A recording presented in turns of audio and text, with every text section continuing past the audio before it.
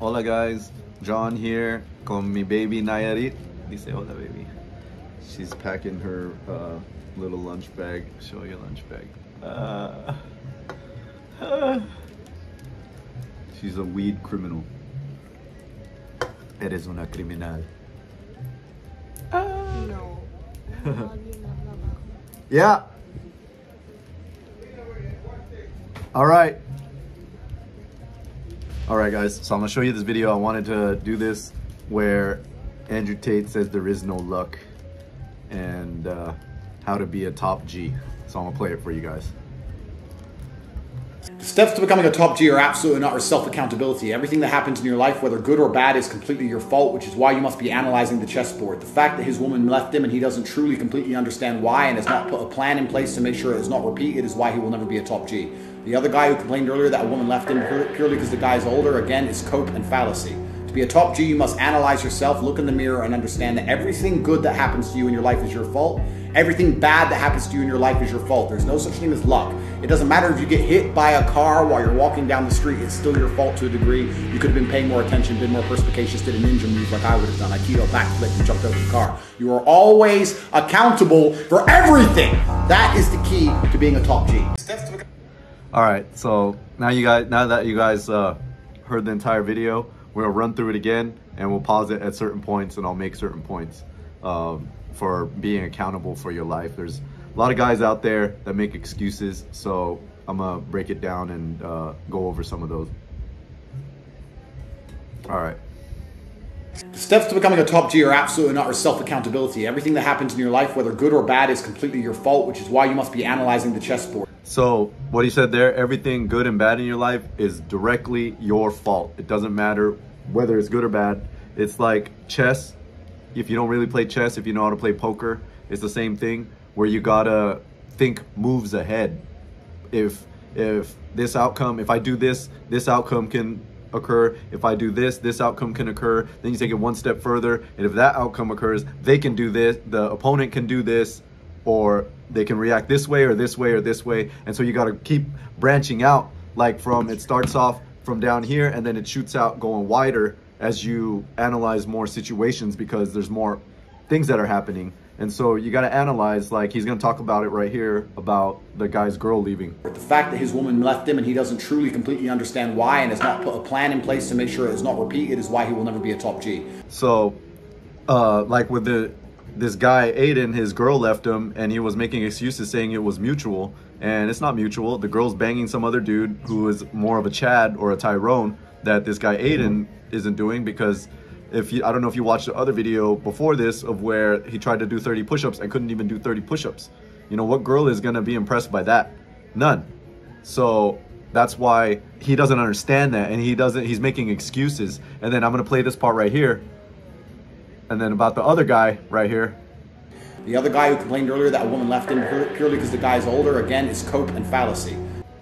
So like that, the other guy who he was complaining on this live stream was saying that the girl left him because he's older and she wanted a younger guy. He's just making excuses and justifying it instead of figuring out why she really left.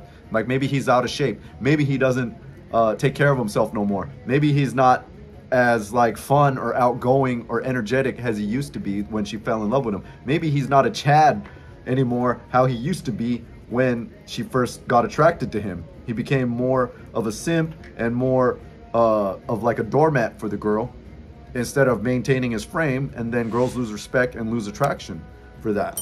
And so guys will just justify it. And another example of that is like guys that message me because I keep bringing up that you guys got to be fit and not be overweight, and like the girls not wanting to be with fat dudes. It's true.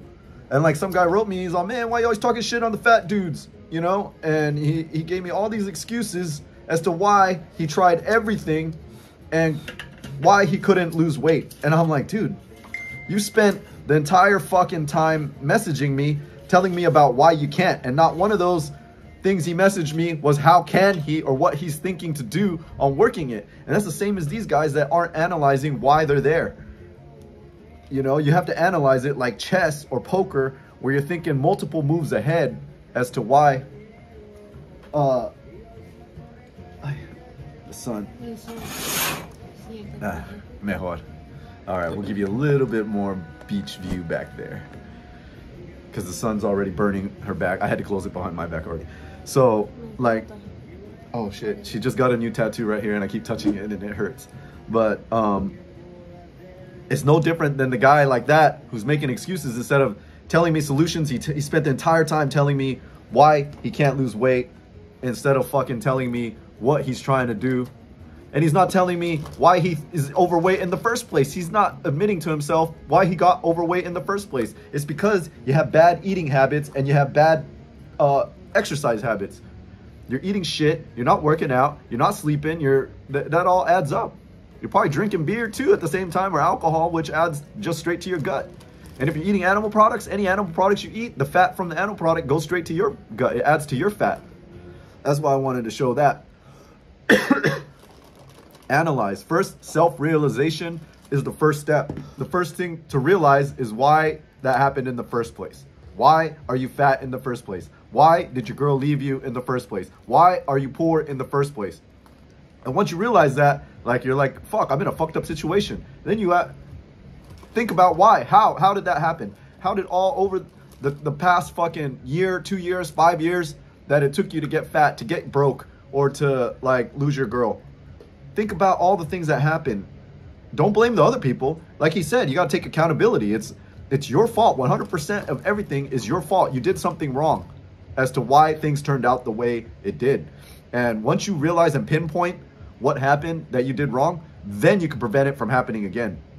Just like, let's say in poker, where I made the wrong move with a certain hand, and let's say I had pocket aces and I slow play it instead of raising and being aggressive, and I let people in that shouldn't have been in the pot, and then they get lucky and hit some miracle card with like a nasty card, like a 7 deuce. They hit a 7 and a deuce, or a 7-7 deuce on the flop. Then I'm dead because I chose to make that decision. But if I go back, instead of blaming the other person that he doesn't know how to play, I would blame myself because I didn't play it right. I would think back, what mistake did I make to cause that to happen? It's because I didn't raise it, and I didn't think ahead by slow playing that I let the people in. Oh, I didn't bet enough, so I let everybody in cheap, and then they got me after because I let them in. They got lucky and hit the cards that can destroy me, and it's all my fault. I can't get mad at the other person. You know, I have to get mad at myself. It's accountability. And that's just an example for those of you that know how to play poker, that you'll understand what I'm talking about. And so you got to analyze life, your life, just like that. Just like that poker hand, you have to analyze that, your life, as to why that happened. Why did you lose? Why are you fucked up? Why are you depressed? Why are you fat?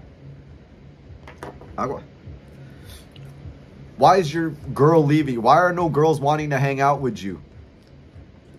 And why? Because a lot of you won't look in the mirror and see why. Maybe you can't. Maybe you need someone to tell you. But a lot of people ain't going to be honest and tell you, you know?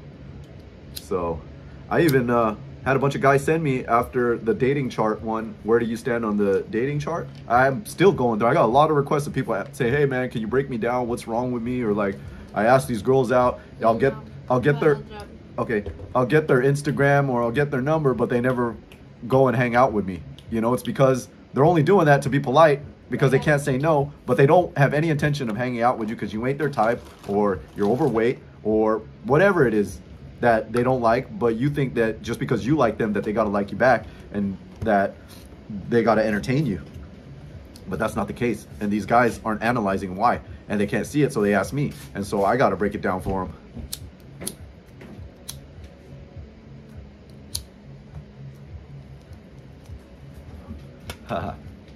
She got too stoned, she had to lay down.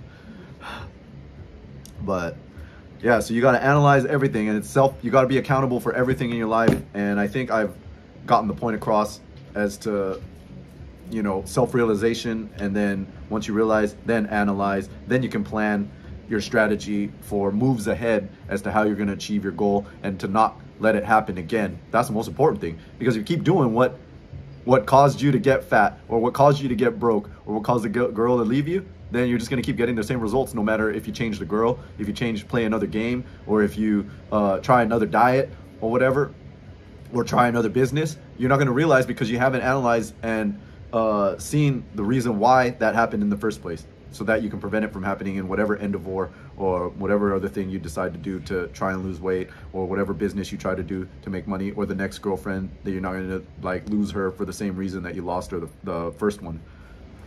All right, let's finish this. To be a top G, you must analyze yourself, look in the mirror, and understand that everything good that happens to you in your life is your fault.